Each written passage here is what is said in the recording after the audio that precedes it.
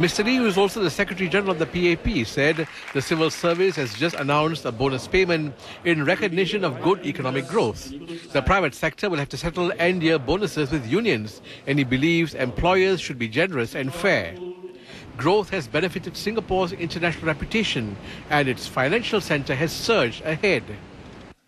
One of the reasons the economy is doing well is because the IRs have been a success. Millions of tourists are coming, literally millions of tourists are coming, visiting the IRs and spending time in Singapore.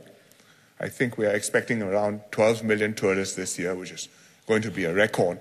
We have good investments flowing in, world-class investments.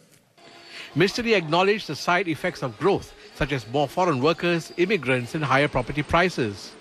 A gradual rise in our property prices over the years is a result of our success. And I think it's a good thing, because as Singapore has prospered and grown, Singapore properties become more valuable in proportion. We have good growth, we have good plans, and that is what we should be going into the election for. To mobilize people, to support these plans and support the team which has brought this growth to them. Mr. Lee says it's important to focus on what is at stake.